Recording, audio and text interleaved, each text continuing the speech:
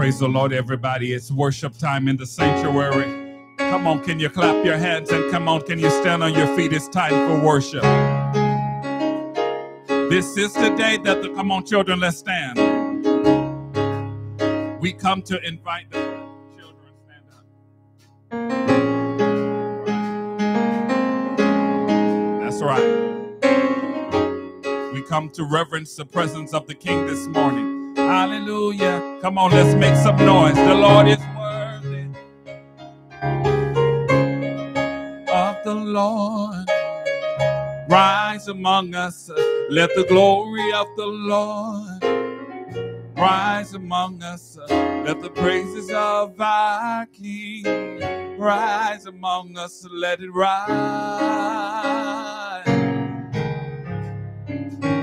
Let the glory of the Lord rise among us. Let the glory of the Lord rise among us. Let the praises of our King rise among us. Let it rise. Let's lift that up all over the building.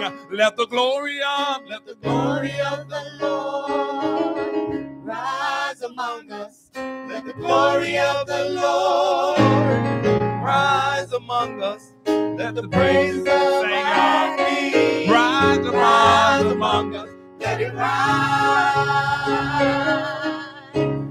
Let the glory of the Lord rise among us. Let the glory of the Lord rise. Let the praises of our King rise among us. Let it rise. And we sing, oh, let it rise. Let it rise. And we sing, oh,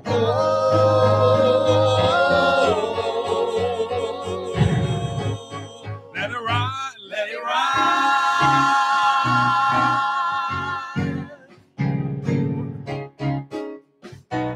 Let the glory of the Lord rise. Let the glory of the Lord rise among us. Let the praise of our King rise among us. Let it rise. Let the glory of the Lord rise among us. Let the glory of the Lord rise among us. Let the praises of our King rise among us. Let it rise. Let the songs of the Lord, let the songs of the Lord, let them rise among us. Let the songs of the Lord rise among us.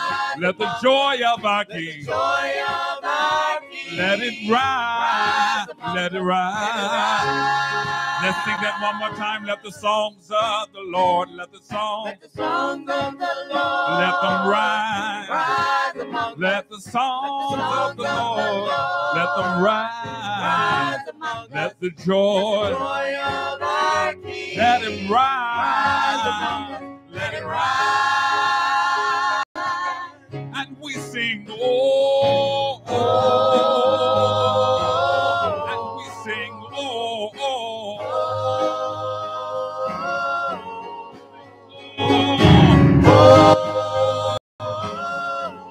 And we sing, oh, oh. And we sing, oh, oh. We sing, oh. It's a war cry to the Lord. We say, oh, let it rise, let it rise. Let it rise, let it rise. Come on. Let it rise. Oh, let it rise. Let it rise. Everybody sing this. Oh, we want your glory, Lord. We want your glory, Lord. We want your glory, Lord. We want your glory, Lord. We want your glory, Lord. We want your glory, Lord. Send down your glory, Lord. Send down your glory, Lord. Oh, send down your glory, Lord. Send down your glory, Lord. Send down your glory, Lord. Send down Let it your rise, glory. let it rise. Let it rise, let it rise. Let it rise, let it rise. Let it rise, let it rise. Let it rise, let it rise.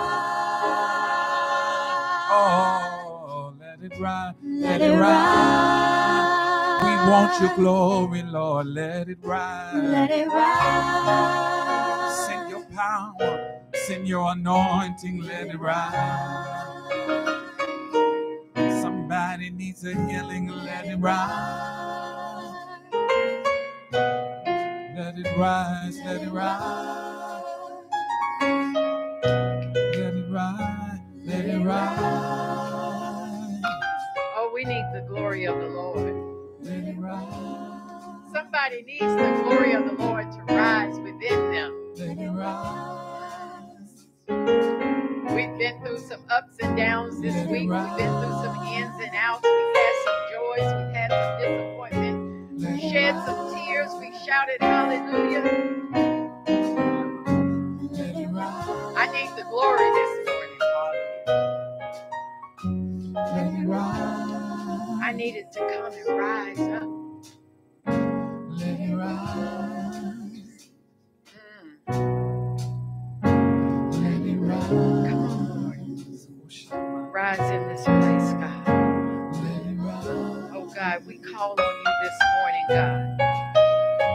Let it rise. We're dealing with some circumstances. We're dealing with some situations in our lives, in our homes, in our families, on our jobs, in our relationships. And we need the glory of the Lord Let it rise. to come in. Let it rise. Oh, God, we need the glory of the Lord to cover us. Cover our schools. Cover our children. Cover our grandchildren. Cover our communities.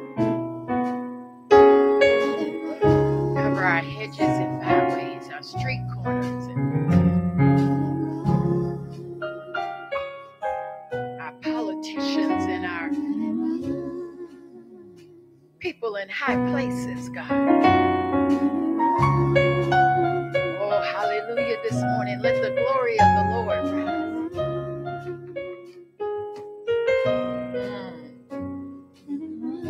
Thank you, Lord. Hallelujah. Hallelujah. Hallelujah. Hallelujah. We're so excited on this day to welcome you here. Oh, yes, the glory of the Lord rise in this place. I'm so happy to see these great smiling faces this morning. Our young people are on deck. Amen. They ready to, they smiling and they ready to minister to us this morning. Amen. Come on, y'all, just clap for them right now for their faithfulness. Amen. Amen. They even let Pastor have a part in one of their songs. Well, I sort of took the part. Amen. See, they don't even remember. Come on. But y'all gonna remember tomorrow. Oh, okay. Hallelujah. They don't forget that I got a part. That's all right, y'all. Yeah, I got the best part. Amen. But we're so proud of our young people as we continue to train them up in the way that they should go. For when they're old, they will not depart from it. It doesn't say that they will not wander. Understand what the word says. Rightly divide the word. It does not say that they won't get distracted. But deep down in their souls, it will come to their remembrance that I am more than a conqueror. that I have power, that I am a royal priesthood. They will remember what God can do for them because we taught them. Mm-hmm. We exampled it for them. We praise God for today. Amen. And some of them are getting ready to head off into summer vacations and times away. And we're praying God to cover them in this season. We're in the season of celebrations, graduations, promotions, and all those other things that are taking place in the lives of our young people and even our not so young. And we praise God for that. We welcome you today to this worship experience. And we pray that you will be blessed, that something will prick your heart, that will encourage you, challenge you, and even convict you so that you will be what God has called you to be. Amen. Amen. At this time, the Reverend DeMarcus Prayer is going to come and lead us in prayer and our scripture reading. Amen. Amen.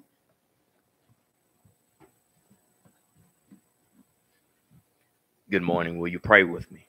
Father God, we thank you for this opportunity to be in your presence one more time. Somebody laid down last night. They didn't make it, God. But we thank you for touching us, finger of your love, giving us another opportunity to get it right. We thank you for looking beyond our faults, God, and continuing to seek our needs. They may not be what we want. You know what we need, God, and we thank you even right now, God. Sometimes it's hard for us to see and to understand, but you created us.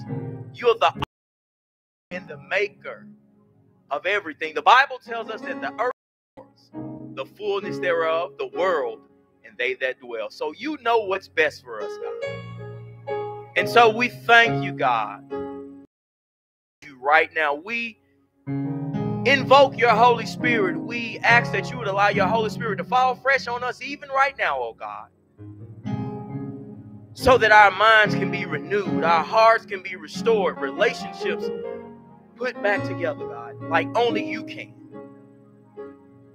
For you are a heart fixer and a mind regulator. I used to hear my great-grandfather say that years ago, but now I understand, God,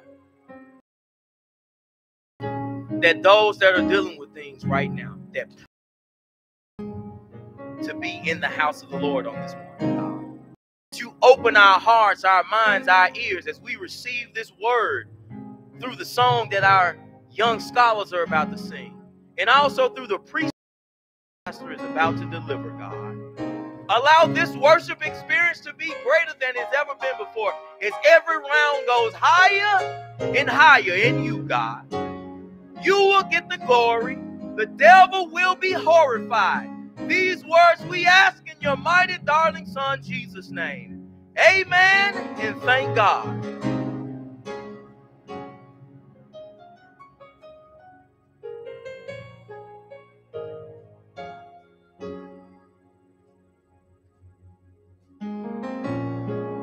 Scripture reading this morning will come from Acts 1st chapter. We'll be looking at verses 6 through 14. And I'll be reading from the New Revised Standard Version. So when they had come together, they asked him, Lord, is this the time when we will restore the kingdom to Israel? He replied, For you to know the times or periods that the Father has set by his own authority. But you will receive power when the Holy Spirit has come upon you. And you will be my witnesses in Jerusalem, in all of Judea and Samaria, and to the ends of the earth. When he had said this, as they were watching, he was lifted up, and a cloud took him out of their sight. While he was going, and they were gazing up towards the heavens, Suddenly, two men in white robes stood by them. They said, "Men of Galilee, why do you stand looking up toward heaven? This Jesus, who has been taken up from you into heaven, will come in the same way as you saw him go into heaven." Then they returned to Jerusalem from the mount called Olivet, which is near Jerusalem, a Sabbath day's journey away. When they had entered the city, they went to the room upstairs where they were staying. Peter and John and James and Andrew and Philip and Thomas, Bartholomew and Matthew, James, son of Alphaeus, and Simon the Zealot, and Judas, son of James.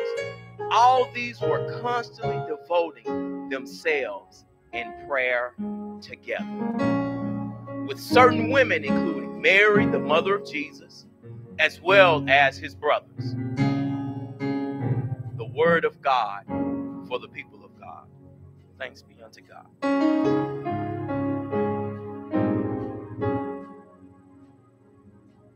Amen. Amen. These young people, y'all ready? Amen. All right, they're going to come and bless us. You doing bells first? And they're gonna sing right.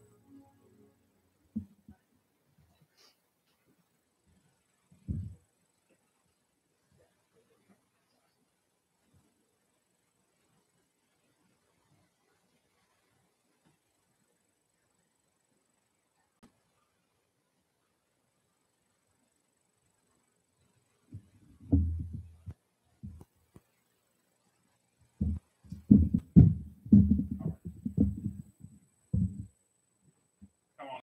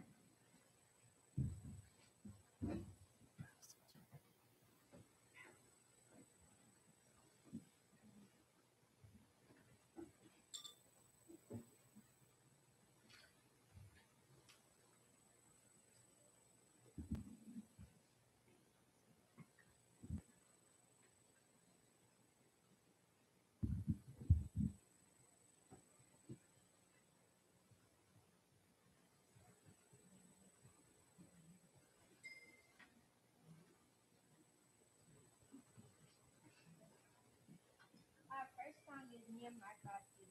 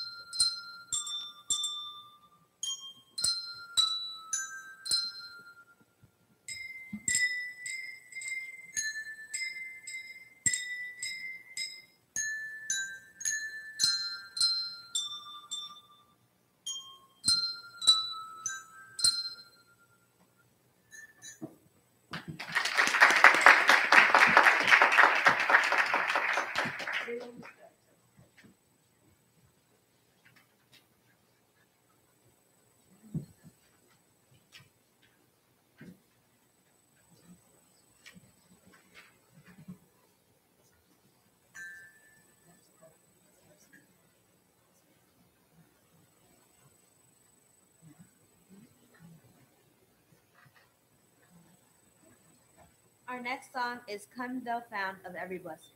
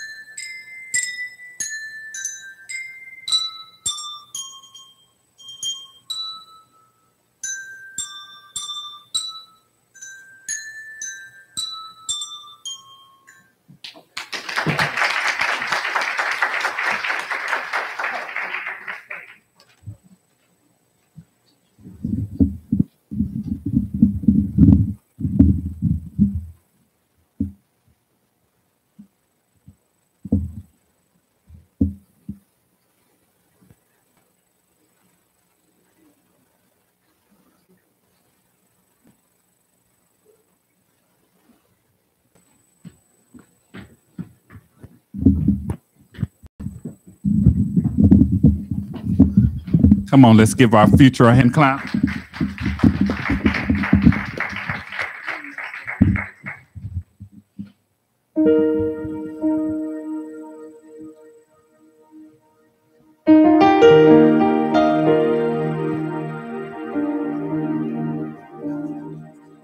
So we want to give God praise because we're going to sing, "Oh Lord, how excellent." And it's funny because, as Pastor E told us yesterday, many adult choirs can't do this song.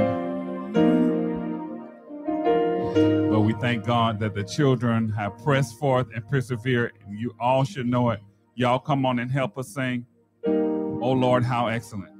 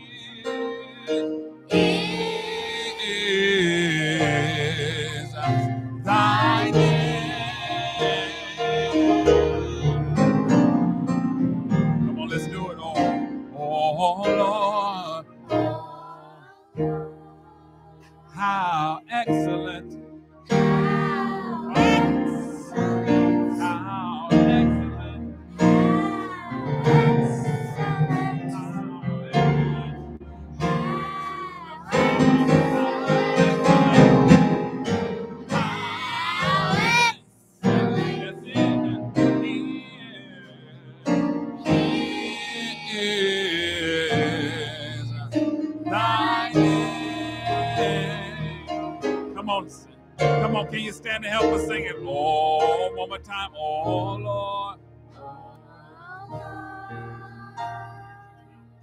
Excellent. How excellent. Excellent. How excellent.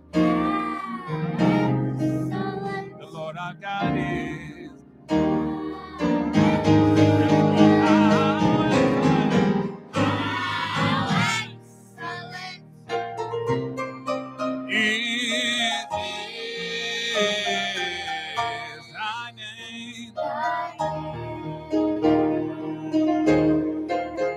Everybody can sing it. Oh, there is none like you, none like you. Put the mic to your mouth. None like you, none like you. Jesus, sing y'all.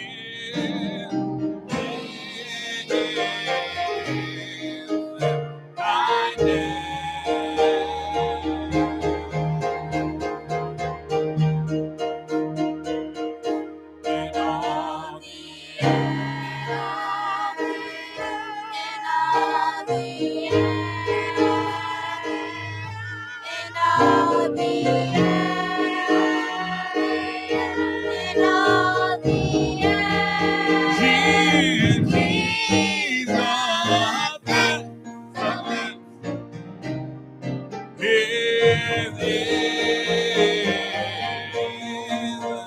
thy name.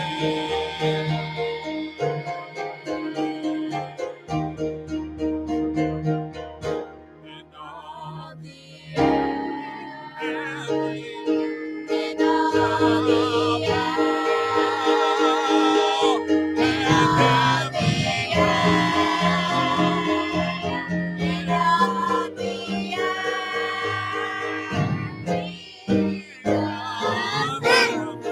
excellent, excellent,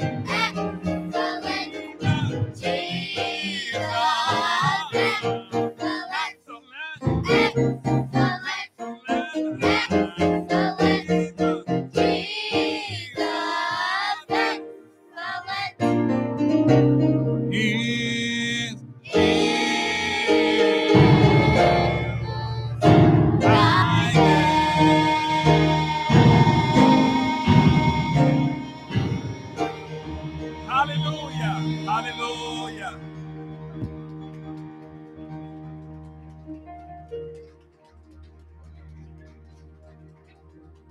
Hallelujah. Isn't he excellent? Oh, yes. And weren't they singing excellent? Amen. I encouraged them on yesterday to understand that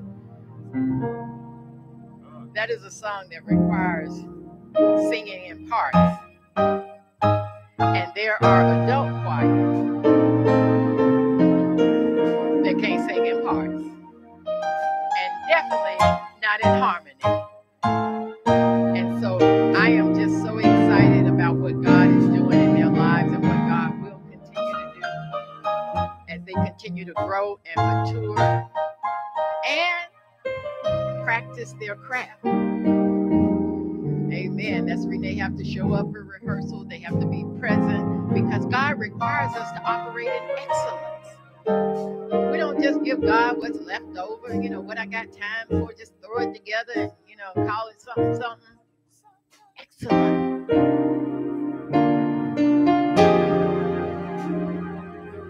All right, they said they got one more. Come on.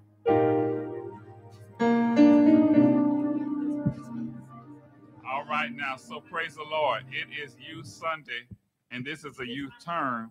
So I need everybody to get crunk for God. Praise the Lord. Yes, this is it. You got to be in the knowing and in the. I need everybody to stand on your feet. Because listen, if we don't stand on our feet here, outside we'll stand on our feet. So we're going to have. I think I keep cut off the mic. I'm sorry. We're going to have a good time with the children. Anybody got the favor of God? All over you.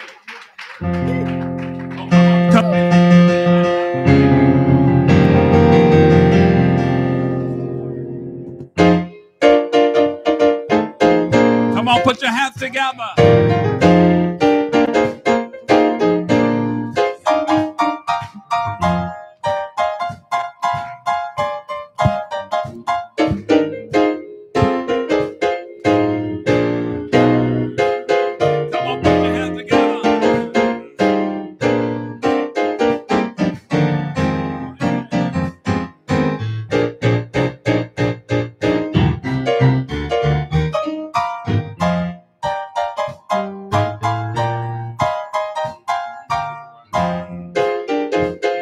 Here we go. I got it. I got it. I love it. The favor of God is all over me. I got it. I love it. The favor of God.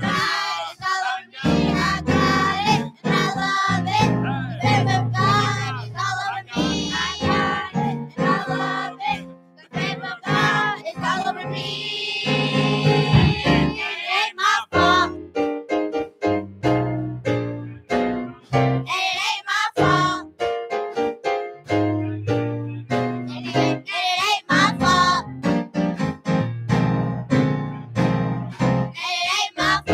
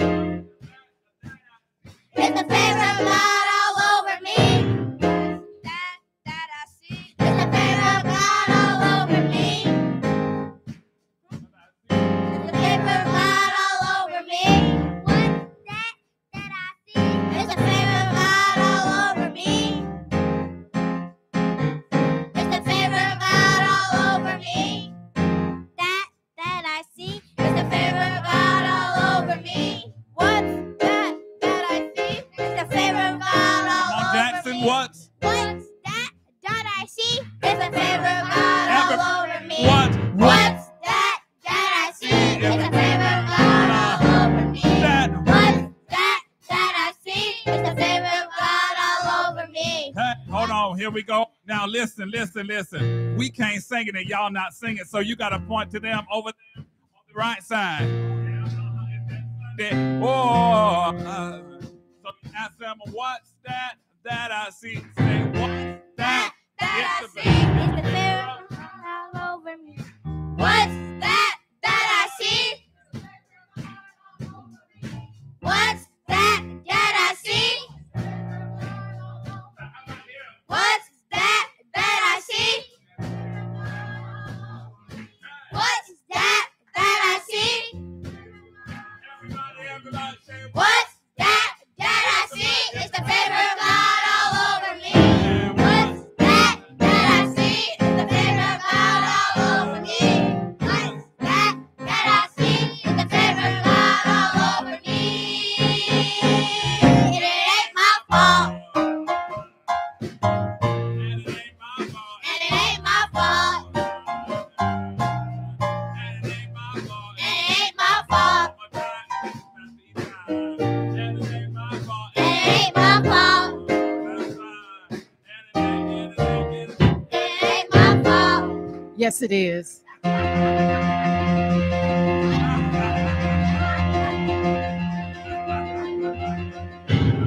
it's not. That was my big part. Hallelujah. Amen. The favor of God all over me. And it's not their fault. Are they finished for the day? Oh, okay. All right. Y'all did an awesome job. Amen. Amen. Awesome job. Hallelujah. Amen. I'm just excited. God keeps adding to the numbers. Because, see, it's not about membership. Any young person that wants to sing for the Lord and serve the Lord, he says, suffer not the little children. You know, when they were trying to block them from coming to Jesus, you know, because they didn't belong. They weren't a member of Mount Zion. They wasn't coming from the right side of town, or they didn't have this or that. And they were trying to stop them from coming to Jesus. And Jesus says,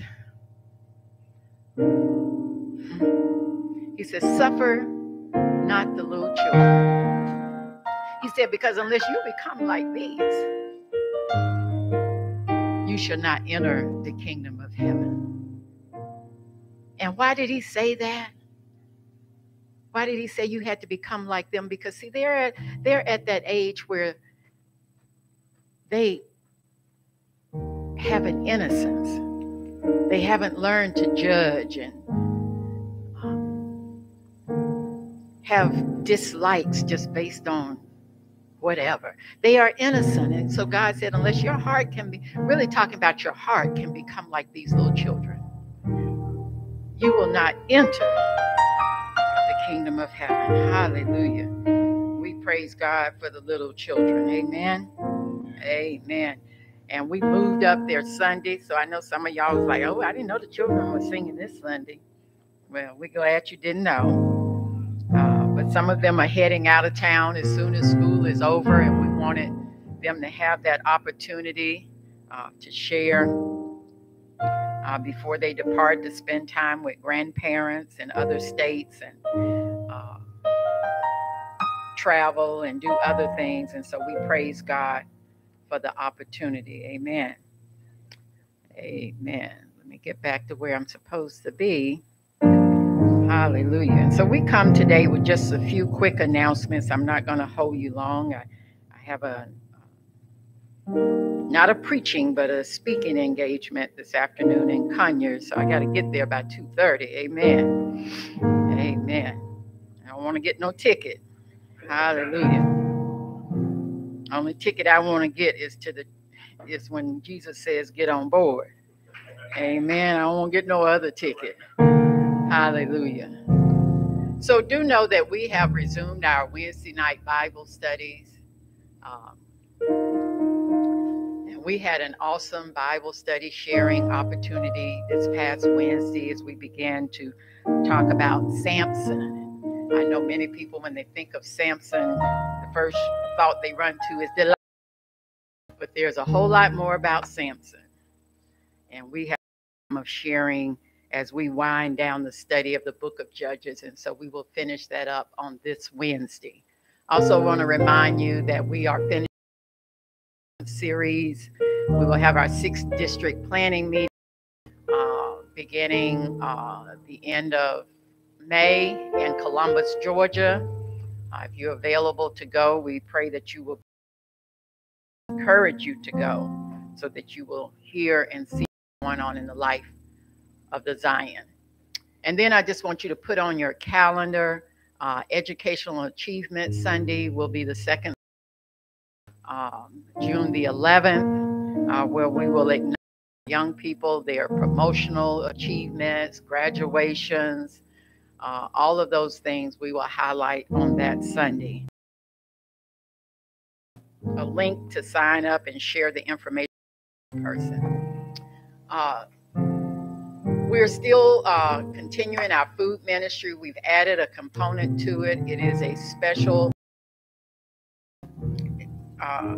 program that is available to seniors. They have to be in the Clayton County area, but seniors can get a free monthly food box that is designated just for them. 60 is not really senior citizen age, but you can be 60. And as we know, groceries are very high. So please sign up. Please share it with someone and just let them know that they can come on 1st and 3rd Saturday, Thursday, and pick up their box. We have 60 boxes every month. And I didn't know it was going to be so difficult to give away something free. Amen. We still have boxes and we cannot carry them over. Amen. That's a violation of the program. You're supposed to get rid of all your boxes in the month. Boxes to get rid of for June. So I know y'all know some, but you got to tell them. You got to share it and let them know. Amen. Put the poster up. If you got a workplace bulletin board, just post it and share it so we can continue to do ministry that blesses the community. Our camp is on the way. They will be starting the Tuesday after Memorial Day. We're already getting record registrations for camp. So if you are looking for a safe place, an economical place for your children or grandchildren, or maybe you have some or family members that are coming to spend the summer with you and you just know you don't want them at the house every day, sign them up. You can do it by the week. We're here. The camp will be running from and we have a lot of activities planned for them. So please share the information and let us be able to be a service to someone in the community. Our yard sale, the first Saturday in June. I know y'all been cleaning and getting ready. Your spring cleaning should be almost over. I know you got some stuff in your garage. Some of y'all can't even park in your garage. I ain't ready. Some of you got stuff sitting around and you don't even know what it is anymore. It's been sitting there so long that you just walk by it. You automatically skirt around it because it just become like a piece of furniture in your house. Get that stuff out of there. Even make you some money. If you don't want to set up a table and sell it on June the 3rd, then we will do it for you. But you will be getting the link this week to sign up for the table. Please share it with other people because I know there are people that are always looking for yard sales to be able to even get rid of their stuff. And maybe they're in an area where there's not high visibility, or they're in an apartment complex or a condominium. And so they're not able to do the traditional yard sale. They can come here and rent a table and then sell their items, or you can just donate them and we will sell them on behalf of the church. So just please, please, please share the information. Amen. Amen. And I think that is about it. Amen. Amen. Except to remind everybody to just give into the ministry. We can't do anything that we do without. This is your ministry. And so if you are so inclined, at the close of service, you will have an opportunity to sow your seeds into this ministry. And we thank you for allowing us the opportunity to do what God has called us to do in this space. Amen. Amen. Amen. When we conclude our prayer time, I am going to ask Reverend Prayer if he would take the young people down. This will be maybe the last Sunday for a little while that they will all be here to be able to gather together and share a word to encourage them as they finish out their school year. But I believe, the word says we ought to pray without ceasing. There's always prayer needed. I was sharing this morning and yesterday individuals in our lives that stand in the need of prayer that looks like the storms just keep raging. I ask you to lift up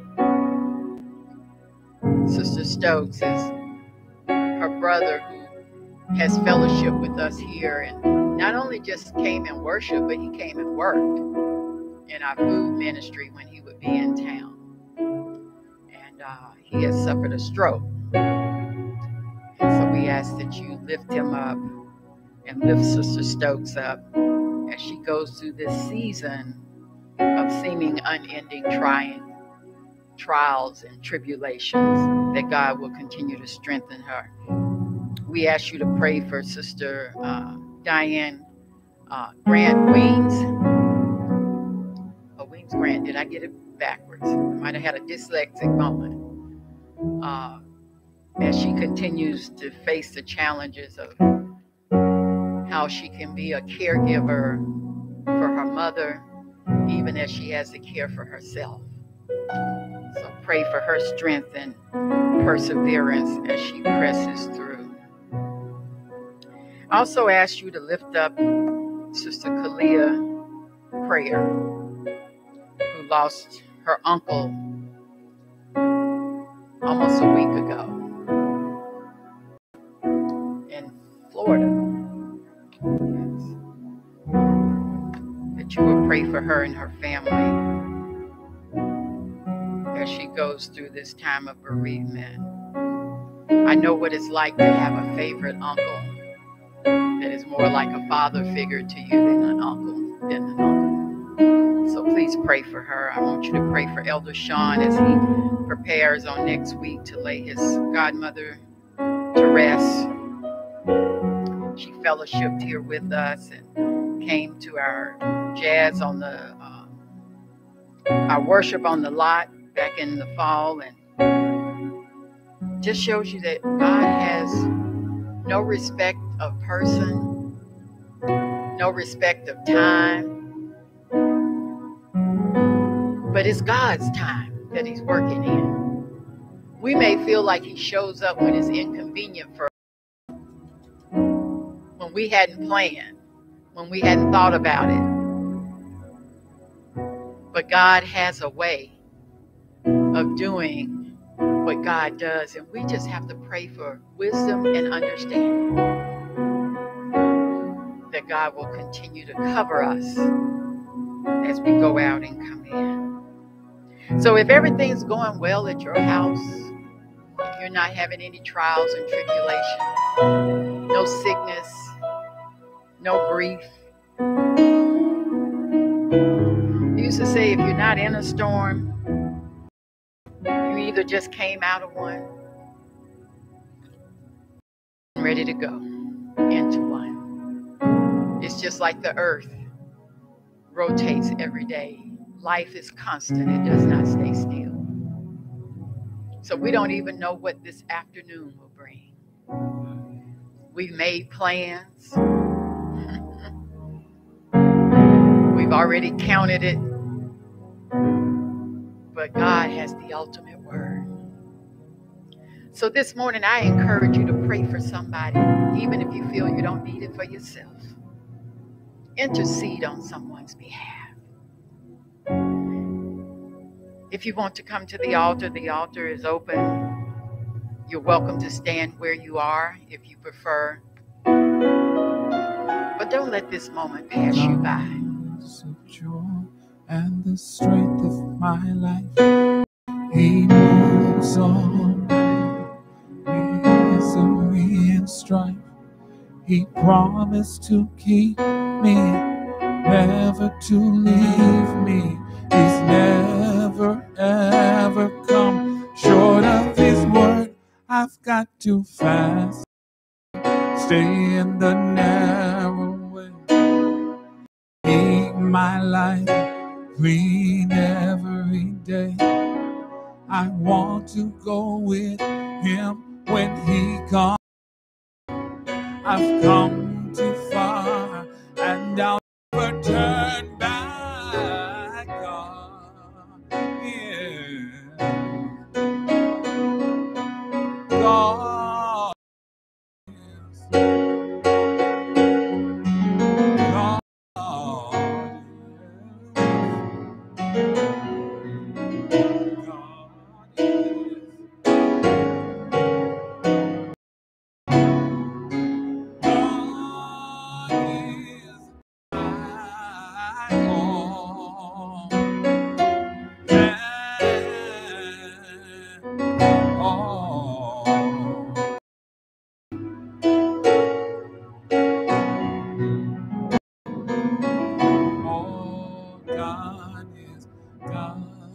a joy and the strength of my life. All pain, misery, and sorrow. He promised to keep me, never to leave me. He's never ever come. I've got to fast and pray, stay in the net, keep my life clean every. I want to go with Him, want to go with Him when He comes back. I've come too far and I'll never turn. God is a joy, God is a joy, and the, you know, it's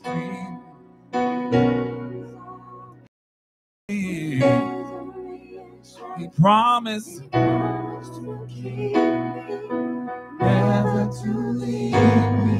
He's never ever come short of. I've got to fast and pray, stay in the night. Yes, Lord. I wanna go with when He comes. I come too far, Let's do it again. God is a joy. God is a joy and the strength of my life. He moves all pain, misery. He wants to keep me, promised to keep me, never to leave. Come, He's never. I've got to fast and pray.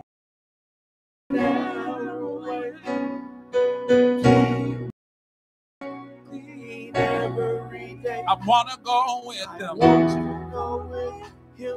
When He comes back. I've come too far. Take it out there. God is.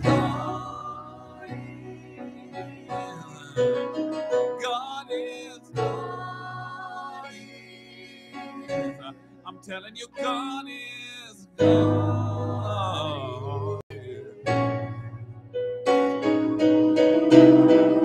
God is. God is. God is.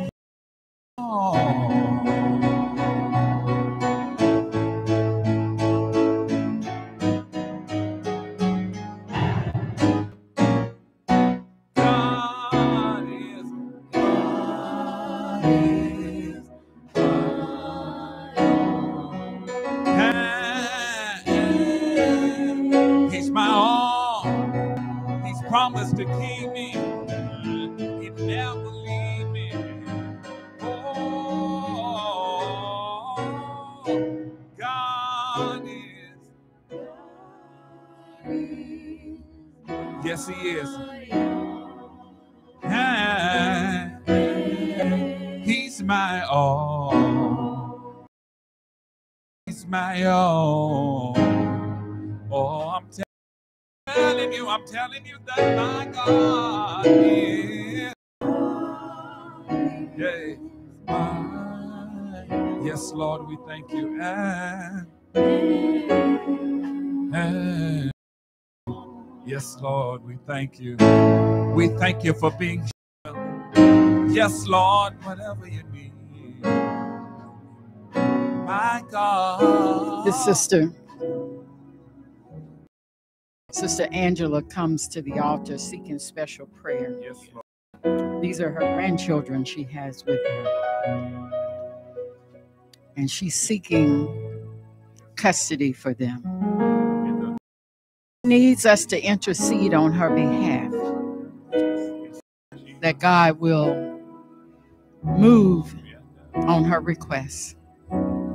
That she will be able to keep them safe from hurt, harm, and danger. So right now, Heavenly Father, we just come asking you to break the yoke In the name of Jesus. that may be preventing her desires to come forth, God. To move on the hearts of the decision makers. God, that they will grant her petition.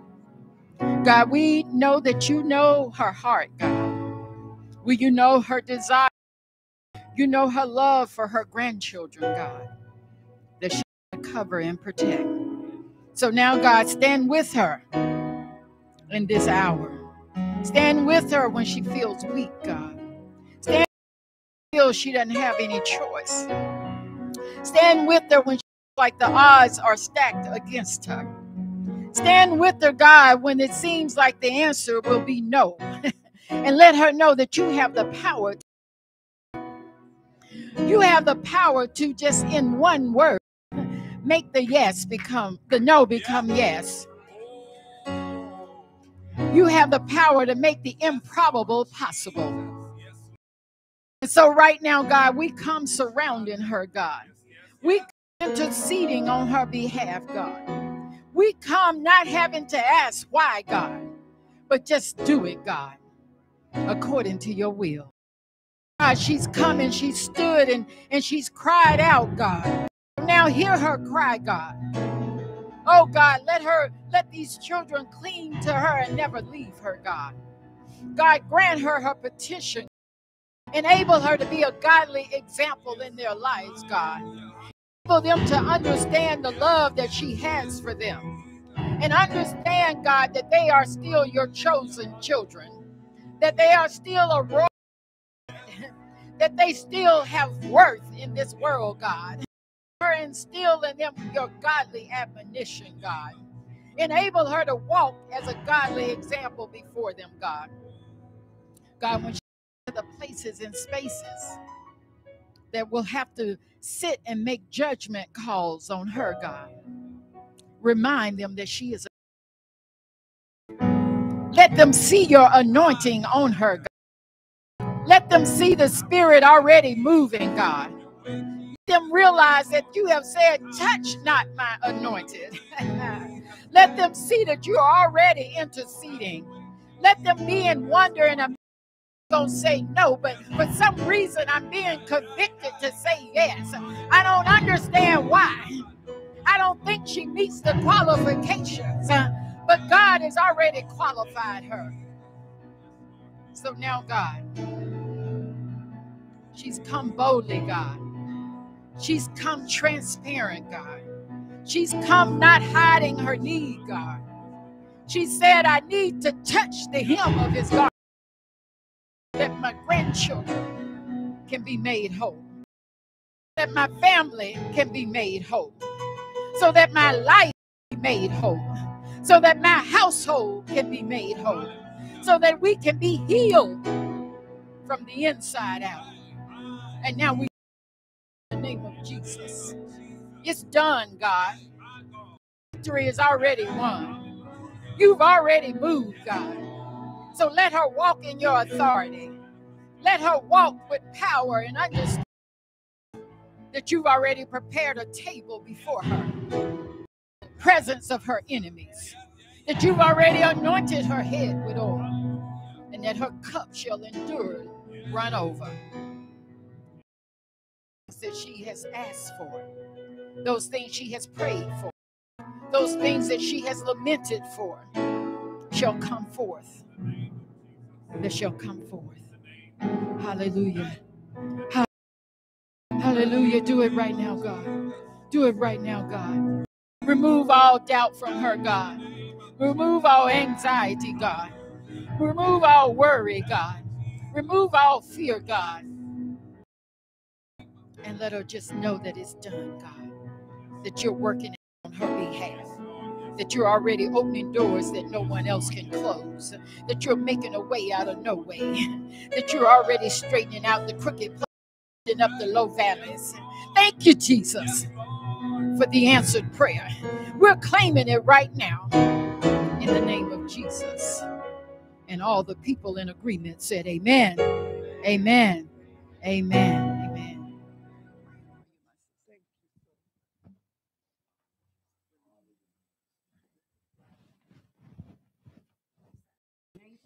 Jace Durden and Ryland. Okay, they're going to be attending our camp. Amen. See what God does, how ministry works.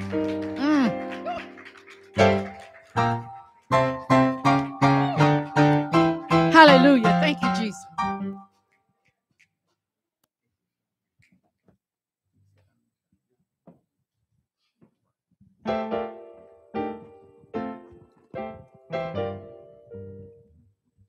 Praise the Lord. I'm going to stay right in the vein where our trouble in my way. I have to cry sometimes. So much trouble. I have to cry sometimes. I lay awake at night. But that's all right. 'Cause I know Jesus.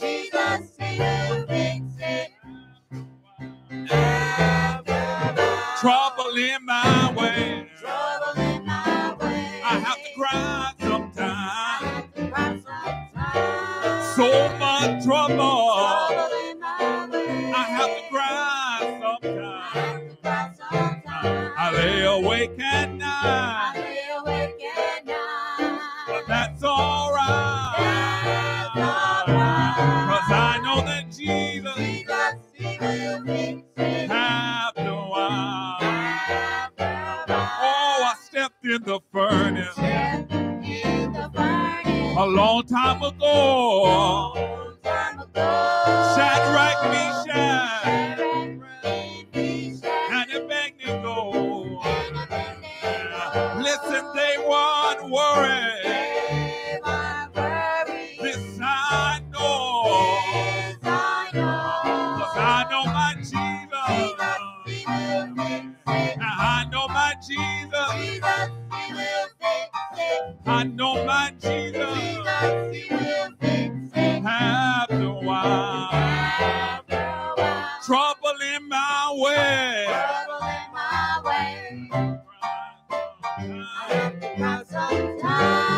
So much trouble. If you know it, come on and sing. I have to cry. I lay awake at night.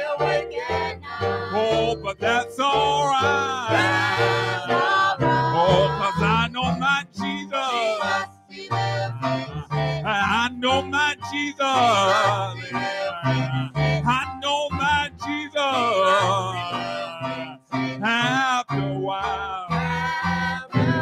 Oh, fix it. He will fix it. I know he'll fix it.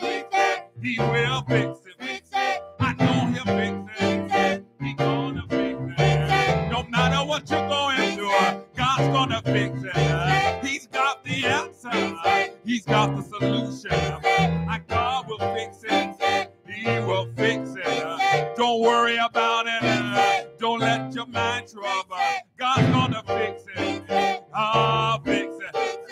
Jesus, Jesus, He will fix it. I know my Jesus. Jesus, He will fix it. I know my Jesus. Jesus, He will fix it. After a while, one more time. Trouble in my way. Trouble in my way. Trouble in my way. Trouble in my way. Trouble in my way. Trouble in my way. Trouble in my way. Trouble in my way. Trouble in my way. Trouble in my way. The trouble is in my way. Trouble in my way. But guess what? Tell your trouble that Jesus, Jesus, He will fix it. Tell the mountain, Jesus. Jesus, He will fix Have it. you any mountains Jesus, He will fix that you it. cannot tunnel through? Jesus, He will fix Our it. God is able.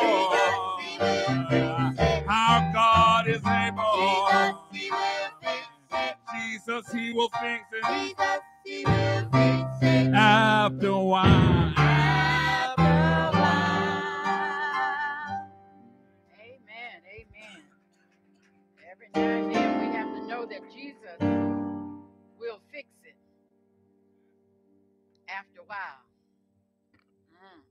By and by. May not be when you want him to, but he's always on time. Amen. Amen. We're still in what is called the Easter season. Yes, it's more than one day. There were some things that happened after Easter, and one of them took place on Thursday, I believe it was. It was what we call Ascension Day. That is when Jesus ascended into heaven and sitteth at the right hand of his Father. And so on this Sunday, the text that was read today talks about that moment when Jesus was taken up into heaven. And it's a powerful moment. Leading into next Sunday will be Pentecost Sunday. So I asked you if you, it's when the fire of the Holy Ghost. So if you want to wear your red next week, you can wear your red. But we will be celebrating Pentecost. Our young people are heading downstairs, amen, for children's church. Hallelujah. Amen. Amen. They're so happy. Amen. And I want to thank those who go and help them and help Reverend Prayer. As usually Sister Manley's with them, and she's out today, and ask that you keep her in your prayers also. But on today, she has the opportunity to celebrate the graduation of her daughter, Tyler, from Spelman College. Amen. Amen. So we praise God for that achievement. Hallelujah. So I'm going to draw your attention this morning to the text that was read earlier, but I want to go down to starting at verse 8. And I think we're going to go through 11. That reads thusly, it says, "But you will receive power when the Holy Spirit has come upon you. And you will be my witnesses in Jerusalem, in all Judea and Samaria, and to the ends of the earth." When he has said this, as they were watching, staring, gazing, he was lifted up, and a cloud took him out of their sight. While he was going and they were gazing up toward heaven, suddenly two men in white robes stood by them. They said, "Men of Galilee, why do you stand looking up toward heaven? This Jesus, who has been taken up from you into heaven will come again in the same way as you saw him go into heaven. Let us pray. Most gracious and holy Father, we come right now to just say thank you. God, we thank you for this opportunity that you've given us to share in your word, God. We ask now, God, that you remove me, God, and allow your full power forward so that the people will receive not my words, but your words, God. Because I pray, God, that the words of my mouth and the meditation of my heart will be acceptable in your sight, for you are indeed my rock and my redeemer. And the people of God said, amen. And for a moment today, I want to talk about how this text tells us about the power of our witness. But I'd rather use a different subject. You can put down the power of your witness, but I want to know, what are you waiting for? What are you looking for? What are you looking for? Why do you stand there looking up in the sky? You know, Jesus gave his church the power needed to share the good news. And one of the things that has amazed me and even perplexed me is how excited we get when we start talking about heaven. You know, I remember my grandmother when she would tell us to do something. And then we'd be standing there and hadn't moved and just be looking at her. And she used to say, what are you looking for? What you looking at? What are you looking for? See, we get so excited about talking about heaven. We get more excited about songs and psalms that talk about going to heaven than we do about anything else. Going up yonder to be with my Lord.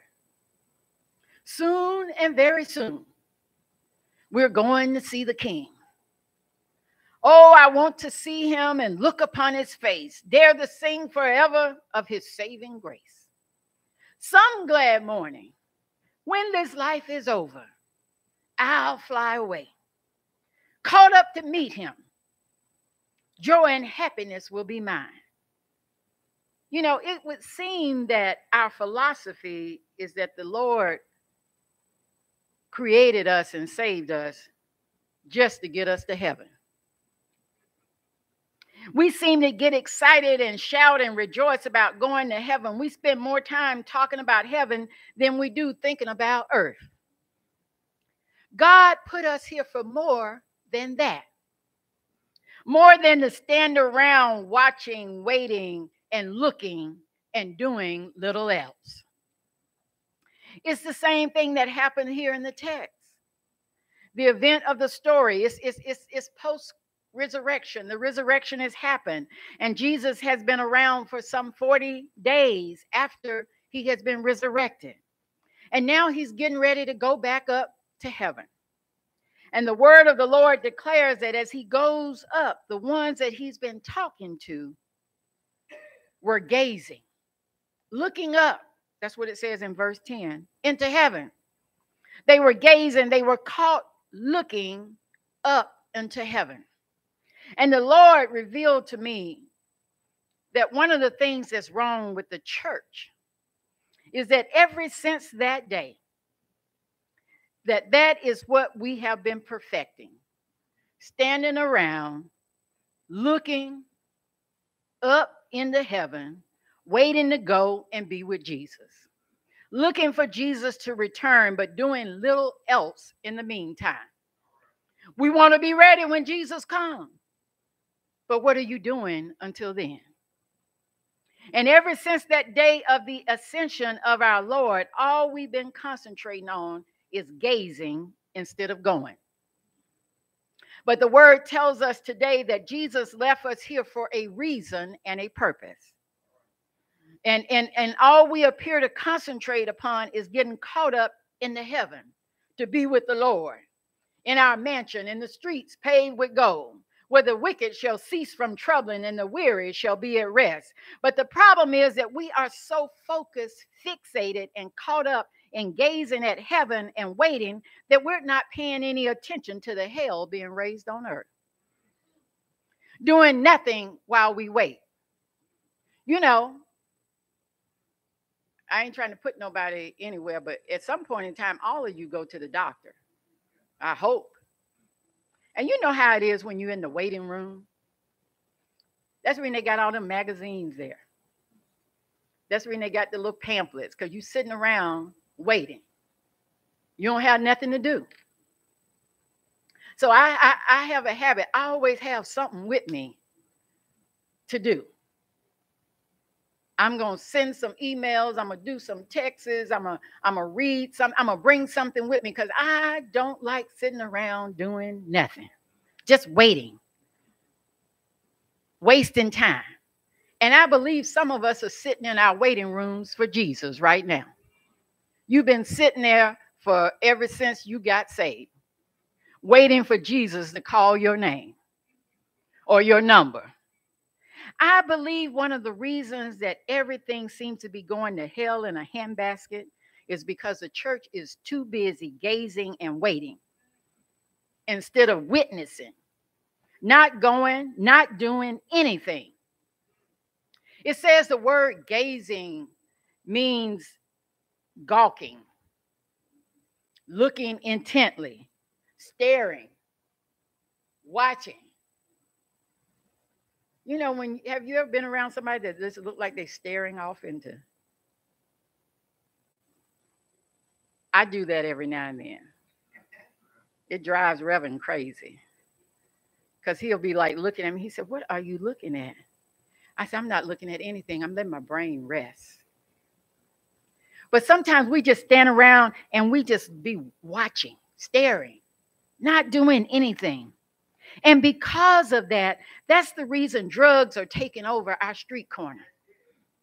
It's because we're too busy gazing, watching. It's the reason there's violence in our streets and our schools are deteriorating while our home structure is falling apart more than ever, is because the church is so busy gazing. It's the reason the rich get richer and the poor get poorer, is because we too busy gazing. We come to church to sing and shout and declare that we're on our way to heaven. But then we leave and drive by people who are homeless. We walk by persons who can't find jobs. We rush past teenagers who are getting high and cutting on the corner because we're so busy gazing, but we ain't doing nothing. But I've come to declare a word today that what Jesus said to the people in that day, he called us not to be gazers. He called us to be witnesses. He has not called us solely to shout about going to heaven. He's called us to go into the world and tell everybody that there is a Savior who can save us from our sins. You and I are not called to gaze. We're called to testify and give witness. To testify means to show, to confirm, to live out, to bear out, to demonstrate, to exemplify, to give evidence. It means to give confirmation, outer affirmation, substantation, verifiable proof, and logical support. To testify is about your life and your lips. It's about your words and your works. It's about your worship and your witness. David put it this way: the redeemed of the Lord ought to say so.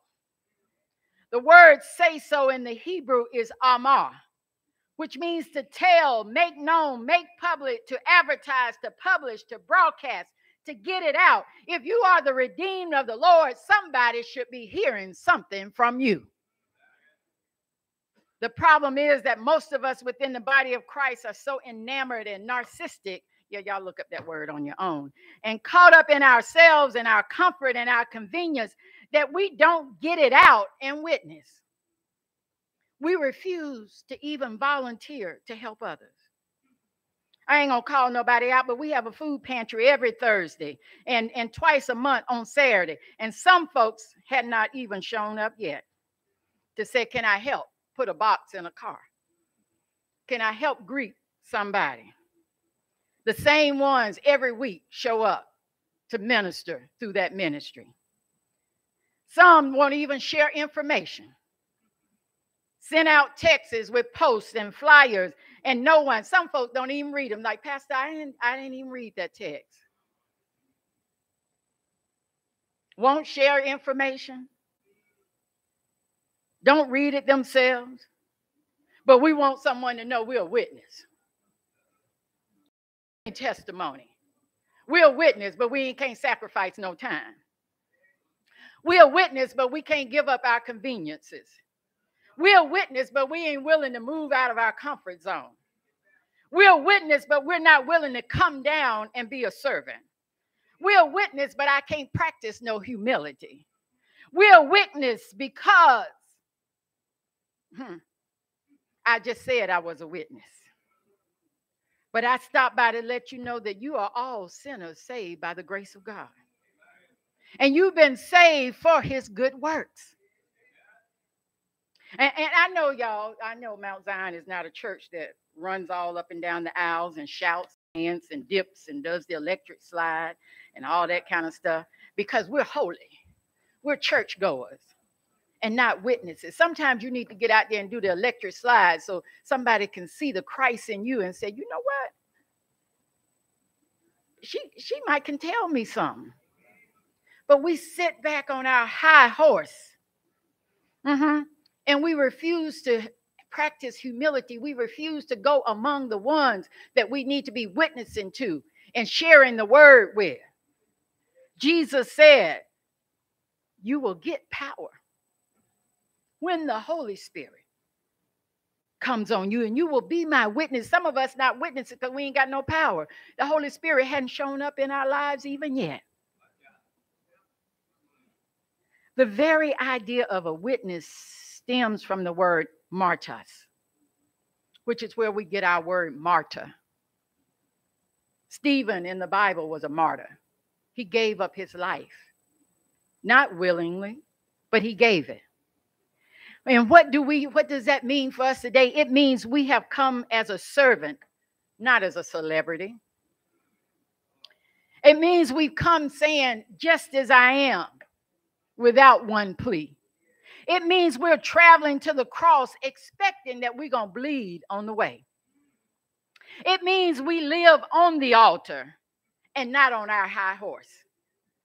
It means that our chief aim and purpose and desire is to please the one who is our King of Kings and Lords of Lords. Because that is what it means to be a witness for Jesus Christ. And I just came by to let you know, in case you didn't know, he didn't call you to be an AME. He called you to be a witness. He didn't even call me to be a preacher. He called me to be a witness. He didn't call you to be an usher. He called you to be a witness. He didn't call you to be a steward. He called you to be a witness. He didn't call nobody to be no trustee. He called you to be a witness. He didn't call you to gossip. He called you to witness. He didn't call you to criticize and critique. He called you to witness. He didn't call you to just be holy. He called you to be a witness. And he said, I'm giving you power so that you can be a witness to those around you. It's very interesting that when the disciples started to talk to him, I believe in verse 6, they said to him, now, Jesus, we want to know. We got a question. When are you going to restore the kingdom? See, in their Judaic mindset, they were thinking about political power and position. And so many times in the church, we get caught up in position and power, name calling, name dropping. And Jesus said to them, wait a minute, that's y'all problem. You are more worried about position than you are about power. See, because you got confused with the fact that to understand you can have position and not have any power. You can have a title and no authority. But when you have power, God can move you to a place where you don't need position. How many of you have ever been in a place where you didn't have the position, but you knew you had the power? It could be on your job. Somebody else got the position, but when somebody want to know something, they come to you because you got the power. They may be the manager, but when they need to know what's going on, they come to you because you don't have the position, but you got the power. When something's not going right, they don't go talk to HR. They come and say, can you help me? Because you may not have the position, but you got the power. You may not have the title, but you have the character. You may not even have your name on the wall, but you have the anointing on your life. Every now and then, I ask the Lord to deliver me from people who desire position, but aren't in line, in tune with the character and ways of God to where they possess the power. They caught up in the title. Make sure it's listed. Make sure it's right. But I stopped by to let you know that after all, anybody can shout in the spotlight. Anybody can smile when your name is on the program. Anybody can rejoice when everybody knows it was you. Anybody can celebrate when you have a following crowd and a bank account that's full and complete. But character is developed when you have to rejoice when you're at the back of the line. Character is developed when you can shout and testify when your name is never called brother so-and-so. When you can shout and testify that your name is never called chairperson. When you can shout and testify because your name is never called soloist. You can shout and testify because your name is never called steward. You can testify and shout because your name is never called tiger. You can smile because you know you made the contribution. You can smile knowing you were deliberately overlooked and ignored, but you showed up anyway. You didn't say, because they didn't call my name, I ain't going. Because they didn't put my name down or ask me, I'm not going to support it or participate. But you show up anyway. I ask the Lord to deliver me from overly sensitive, self-centered, bourgeoistic believers who want position and no power. I have low tolerance. Oh, pastor forgot my name. I ain't coming to church. Pastor didn't say my name. I ain't gonna give. Pastor asked somebody to do something for 50 years and you stopped really doing it well 25 years ago. I'm going to stop going and I'm going to try to encourage everybody else to not go. Self-centered. Oh, I give the most money, so therefore I should have the most highest position. Bourgeoistic believers who want position but ain't got no power. Real power is more than just a casual fling that you have with God during the week. But real power is when you've been in the Word to the extent that the Word is in you. Real power is more than telling somebody where you go to church. But real power is the outpouring and the overflow of joy unspeakable that let others in your proximity smell the aroma of your relationship with the Most High God.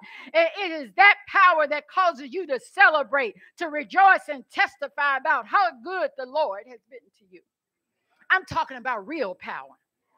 Because when you have real power, others around you can keep the position. Because when you walk in the ways of God, He will give you power to walk right. When you walk in the ways of God, he will give you power to talk right. When you walk in the ways of God, he will give you power to live right. When you walk in the ways of God, he will give you power to love right.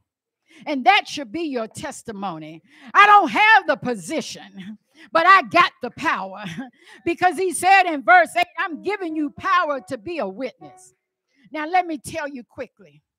You can't be a witness and be a hater. You can't be a witness for the Lord and be a gossiper. You can't be a witness for the Lord and be jealous. You can't be a witness for the Lord and be envious. You can't be a witness for the Lord and be hateful.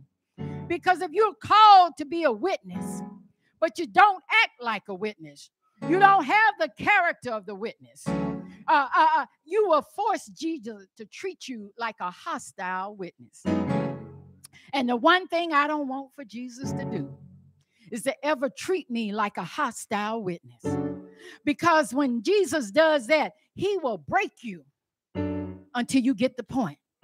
I don't know about you, but is there anybody in here can testify that Jesus had to break you because you wasn't acting like the person you were called to be? Jesus had to break some stuff. He had to slap you around. He had to put some pain in your life.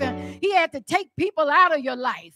He may have had to rearrange some stuff in your life because you wasn't doing what he called you to do. I stopped by today. Don't make Jesus treat you like a hostile witness because you decided to resist your testimony, because you decided to deny your witness with your character and your spirit and your bitter ways of contempt, envy, hatred, and jealousy. What is a witness? A witness is somebody who's been called to testify because they have evidence of a truth that they didn't learn by somebody telling them, but they learned by experience. They know from firsthand knowledge. It's not hearsay what you're witnessing to. It's not hearsay what you're testifying to. You've been called and commissioned and deputized to be a witness for the Lord. Do you know? You just missed your shout. Because understand, you can't be a witness until you have something to witness about.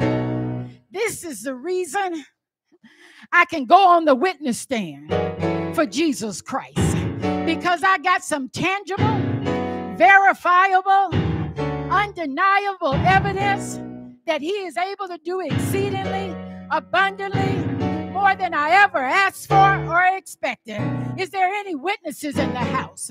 Is there anybody witness to testify?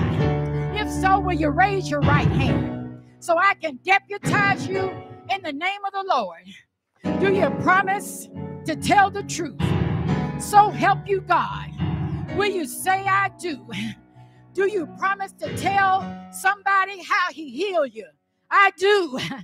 Do you promise to tell him how he paid your bills? I do. Do you promise to tell somebody how he dried your tears in the midnight hour? I do. Do you promise to tell how he fought your battles? I do. Do you promise to tell how he opened doors for you? I do. Do you promise to tell how he made your enemies your footstool? I do. It's my season. It's your season to be a witness for God. I came into this year saying this is our season. God is waiting to bless you in this season. God wants to bless you so much that the devil is going to be scared to cross-examine you. See, cross-examination is defined as a close questioning of a hostile witness in a court of law to discredit or throw new light on the testimony already provided in direct examination. You just went through the direct examination. But know that the devil's going to try to cross-examine you. The devil is going to try to question you. He's going to try to question your faith. He's going to try to question the goodness of God in your life. But I stopped by to let you know there's only one way to be a witness. Verse 8 said, you shall receive power when the Holy Ghost has come upon you. See, you don't get power until you get the Holy Ghost down in your soul. I need somebody to know about the power of the Holy Ghost today. He said, you shall receive power. That means that the power that you get, you can't earn it. It doesn't matter how much you come to church. It don't matter how many crosses you got hanging around your neck. The reception of the Holy Spirit is a gift from God for you to have power. It doesn't say to make you shout. It doesn't say to make you speak in tongues. It didn't come to make you run all over the place.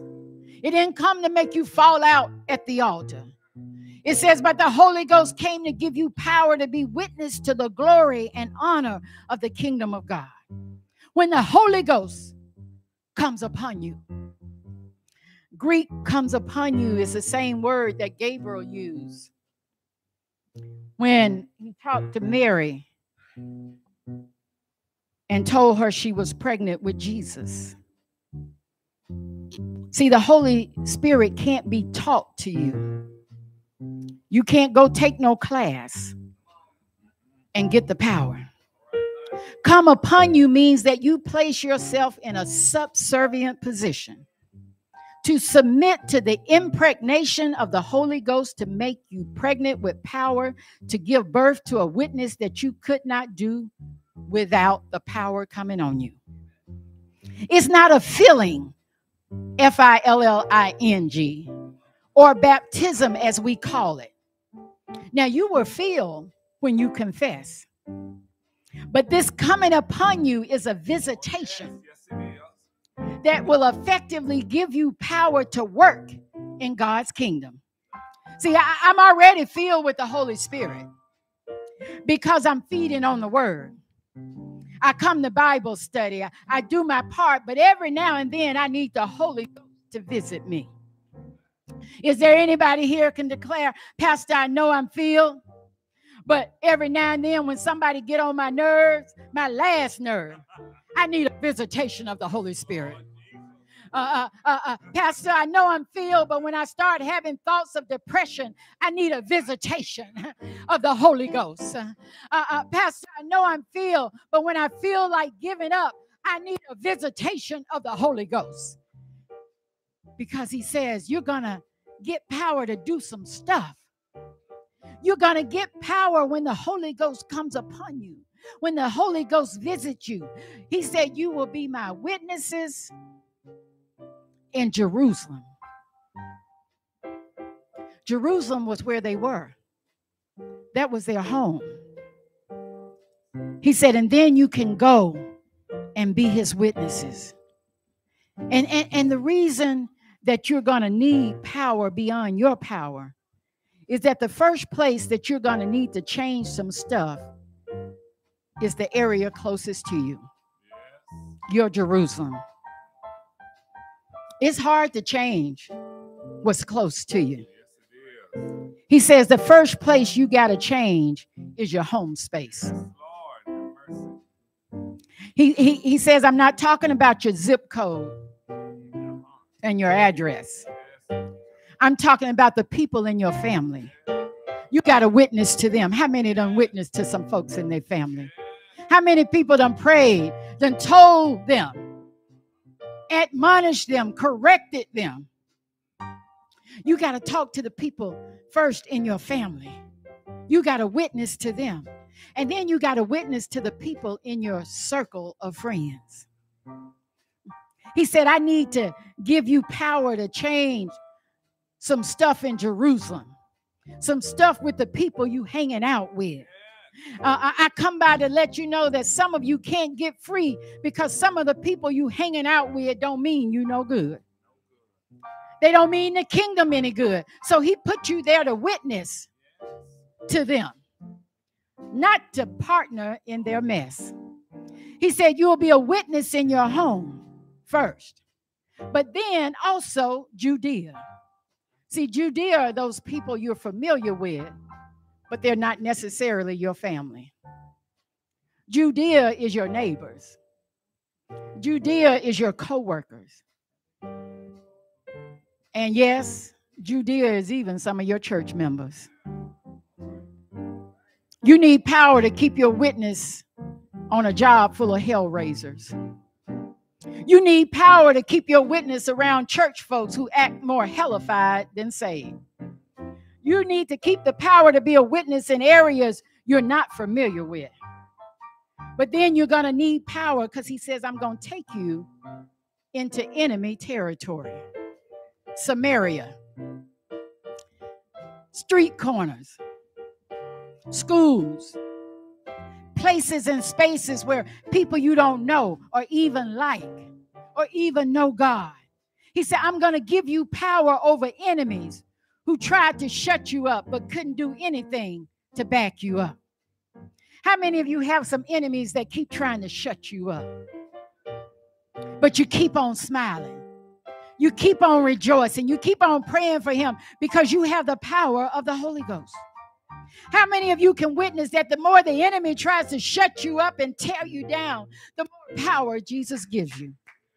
Why? Because he said, I will prepare a table for you before you in the presence of your enemies. I need somebody here today to know how to go in the enemy territory with a smile on your face and declare that you are more than a conqueror because you got the power of the Holy Ghost. And here I'm getting ready to go to my final word. Jerusalem, Judea, Samaria.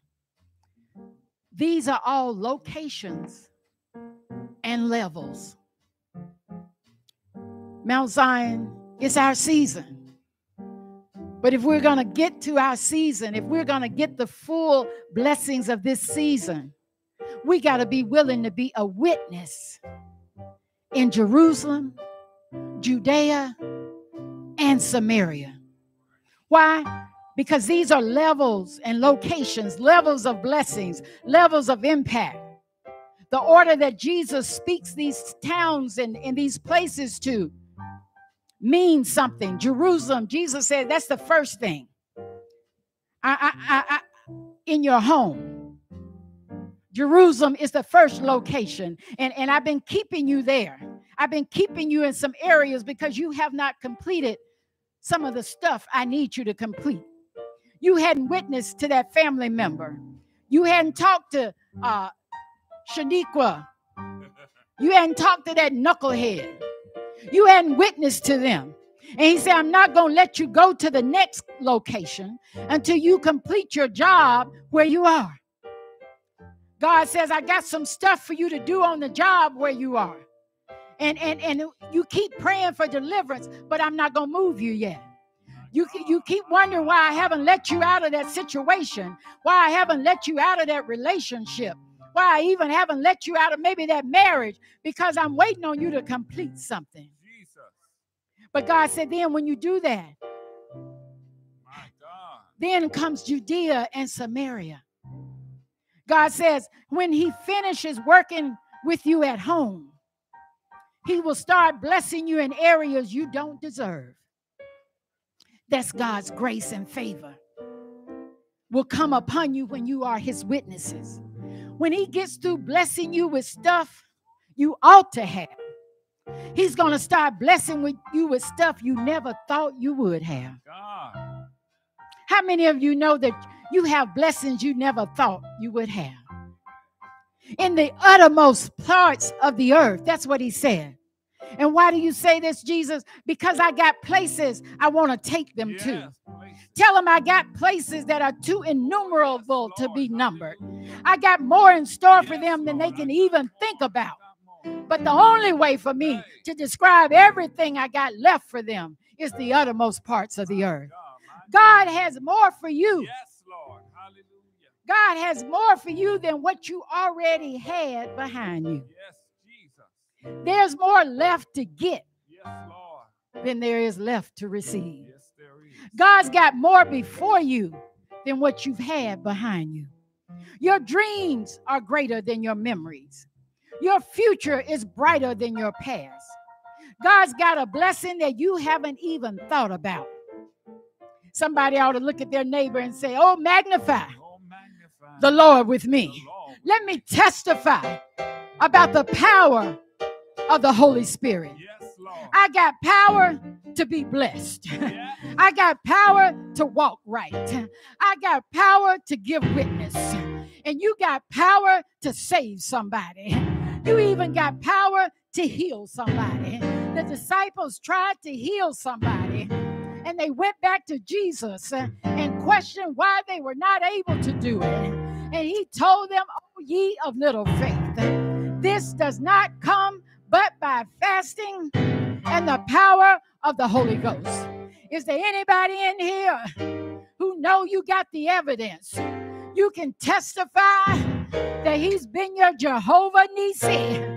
Oh, he's been your Jehovah Rapha. He's been the healer. He's been your Jehovah Shalom. He's been your Prince of Peace. I'm a witness that he can do exceedingly, abundantly, above all I can ask. I challenge you to go home and be a witness. Go to work and be a witness. Come to church and be a witness. Go to your enemies and be a witness. Go to our youth and be a witness. Testify in the grocery store. Testify on the mall. Testify on the street corner. Be a witness. Instead of just looking for God to return, instead of just watching and waiting, do something in the meantime. Be a witness. Be a witness while you're waiting. Be a witness while you're watching. Be a witness while you're looking. Do you know him? Have you tried him? I can testify that since Jesus came into my life, oh, my life has never been the same. Oh, what changes have been wrought. The floods of joy, oh, my soul. Let the sea billows roll. I'm a witness for the Lord. I'm not watching. I'm not waiting. I'm telling somebody that God can do it. God is able. He's done it before. He saved me when I didn't even know I needed to be saved, because somebody testified to me. Somebody witnessed to me. Somebody didn't pass me by and just look, murmur, talk, gossip, text. They stopped and told me, you are a child of the Most High God. You should be not less, but you can be more. You should not be least, but you can be the most likely. We are in the shape we're in because we got so many folks standing around looking up in the sky for Jesus to come back. I want to be ready when he comes, but you ain't doing nothing to get ready. You don't need another suit from Josh Bank. You don't need another pair of Michael, whatever his name is, Kors shoes.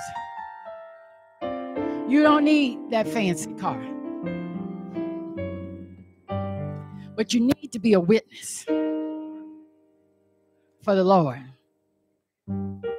See, it's okay to have that stuff. I like nice stuff. But I understand that it ain't by my power. It's not by my might. It's not because of anything I've done. Even when that money show up in my bank account, I know whence cometh my help. And my help come from the Lord. My blessings come from God. Oh, it may say ABC Company on the stub, but I know God wrote the check. Right. God signed his name. we got to understand that we got to witness to somebody. There are people suffering. And we can't even witness right here at 6045. We can't even tell nobody at 6045. We ain't invited nobody to church. Well, I ain't invite them because I don't like the way pastor preach. You may not like the way I preach, but they may just love it. That's right. I don't like the way the choir sang. You may not like it, but they might love it. Have you told anybody about Jesus? My God, Jesus. Have you witnessed to anybody? See, the reason we walking around, and I'm not going to get into next week's sermon about a scared church. The reason we are a scared church is because we're weak. We don't have power. The Holy Ghost ain't doing nothing because it has not come upon us. And until you get the Holy Ghost, until you humble yourself and let the Spirit fall fresh on you, you will not be his witness. Not at home, not in Jerusalem. You won't be his witness. Not in your schools, not in Judea. You won't be, and you definitely ain't going to Samaria. So understand, stop standing around looking and begin to work and witness for God. Amen. Oh, I've got it, y'all. I've got it. The Holy Ghost power. The Holy Ghost power. Oh, do you need it? Do you have it? Do you need it? The Holy Ghost power. I challenge you to get it. Oh, I want it. But see, you can't go to the store and buy it. Amazon ain't gonna deliver it to your door. You can't do curbside pickup. You can't do it through the drive-through. You got to get down on your knees. Stay there till you get the Holy Ghost power. If you don't have it, stand to your feet. We getting ready to go. Come on, come on. Stand to your feet. Is there anyone here today that needs the Holy Ghost power?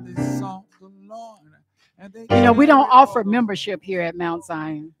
We offer a relationship. There may be someone today that said, you know what? I got some folks I need to witness to. And I've been scared. I know I need to say something, but I'm scared. I'm fearful. Come on and get it. The Holy Ghost. I invite you to come and get it. And then you'll say what you need to say. And people will respect you for it. Yeah, at first they might look at you funny. But then your character will reflect your witness.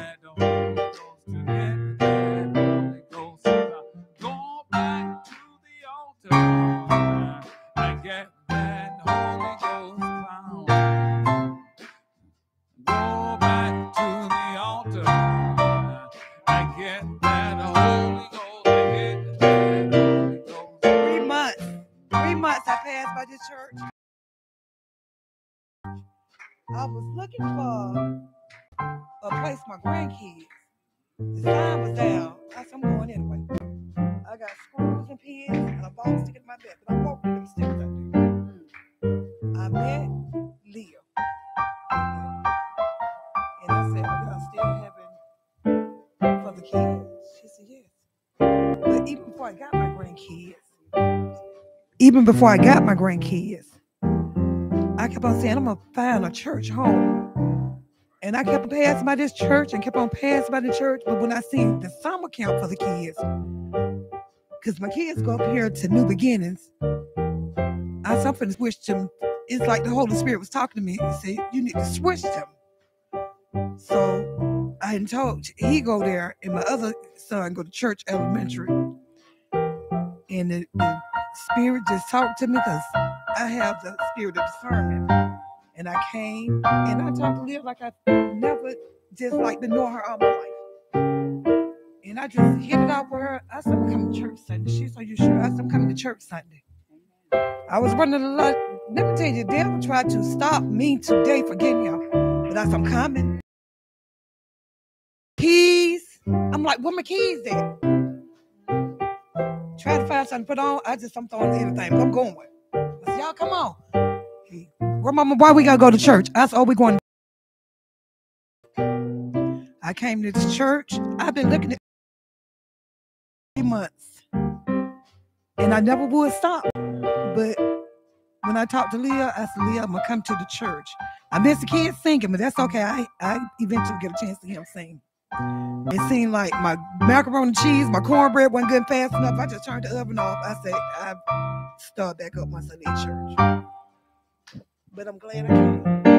Amen. Amen. Amen. We're so glad you came too. And see how God just does things when we witness and testify. And I love the fact that our ministry with children is a witness that draws people to Christ. Consider yourself at home and make yourself at home, my sister.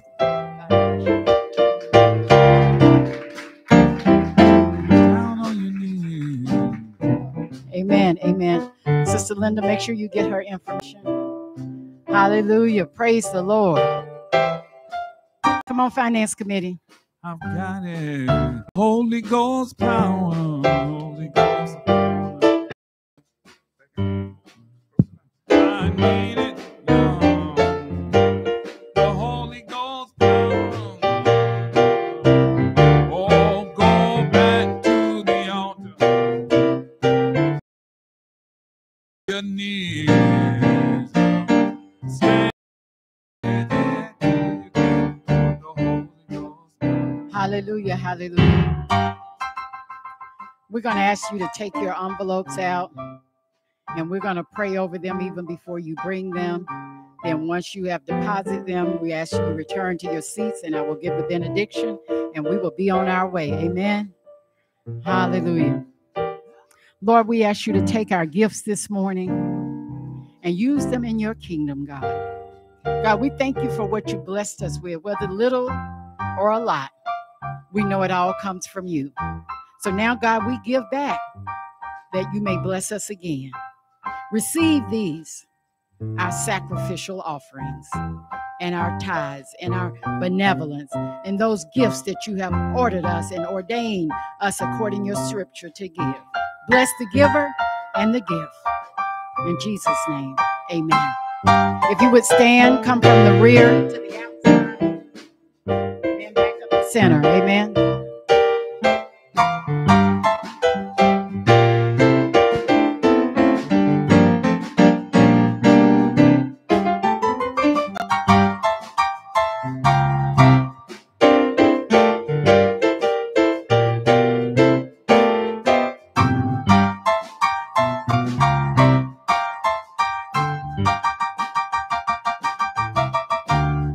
Go back to the altar, go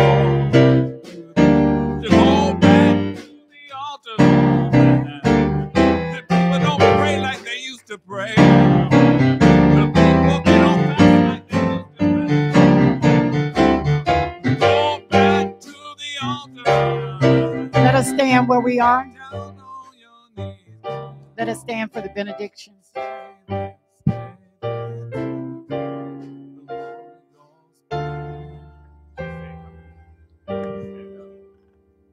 All right. I got my own.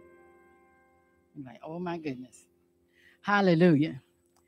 Lord, we just thank you for this opportunity to worship together, God. God, allow us to be emboldened with your Holy Spirit, God. Let the Holy Ghost fall on us so that we will receive the power to become your witnesses, God. You created us to go into all the earth, to witness to others, God, that you save you deliver, you set free. So let us tell somebody about you, God. Let us testify to your goodness. Now, God, unto him that is able to present us faultless before your throne, be majesty, dominion, and power, both now and forevermore. And the people of God said, amen, amen, and amen. Be blessed this week, and may the power of God go with you. And I'll see you Wednesday in Bible study. The Jesus in me loves a Jesus in you. Jesus in